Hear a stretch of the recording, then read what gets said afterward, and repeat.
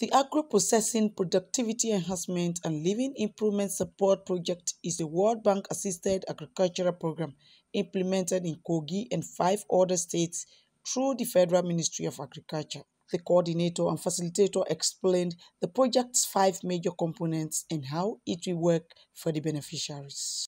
And before they finally get that empowerment, we are going to train them for 2 weeks. We are collaborating with a lot of institutions so that the best technology in terms of farming are deployed into our farms.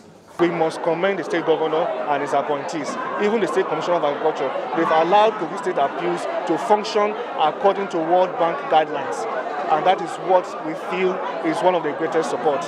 Kogi State Agriculture Commissioner Olontoba Kehinde described the World Bank gesture as a display of magnanimity. Our big project is coming to empower 10,000 people in Kogi State directly.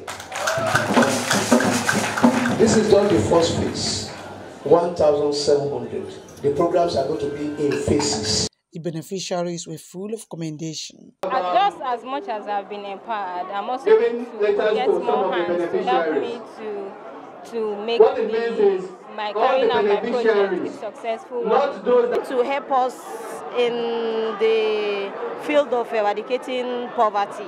I also appreciate him for his support to empower the youth. Governor Yahya warned the beneficiaries against mismanaging the funds.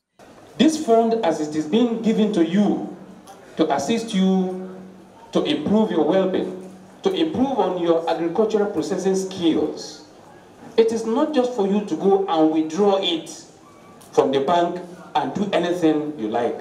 It is a controlled fund. In order that others that have not benefited today, they will benefit tomorrow. The beneficiaries are between 18 and 40 years of age. Avoy Unwogu, AIT News, Lokoja.